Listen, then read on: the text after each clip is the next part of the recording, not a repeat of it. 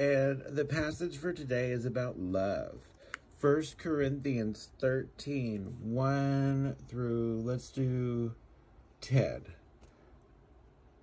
If I speak in the tongues of men and of angels, but have not love, I am only a resounding gong or clanging cymbal.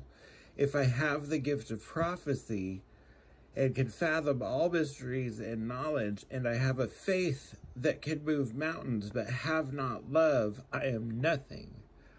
If I give all I possess to the poor and surrender my body into the flames, but have not love, I am nothing. Love is patient, love is kind. It does not envy, it does not boast, it is not proud, it is not rude, it is not self-seeking, it is not easily angered, it keeps no record of wrongs. Love does not delight in evil, but rejoices with the truth.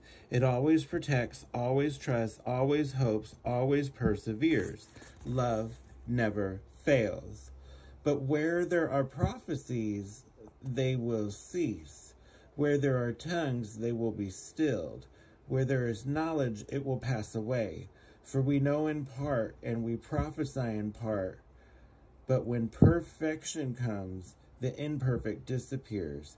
When I was a child, I talked like a child, I thought like a child, I reasoned like a child. When I became a man, I put away childish things, or put childish ways behind me. Now we see but a poor reflection as in a mirror. Then we shall see face to face. Now I know in part, then I shall know fully, even as I am fully known. And now these three remain, faith, hope, and love. But the greatest of these is love, up through verse 13.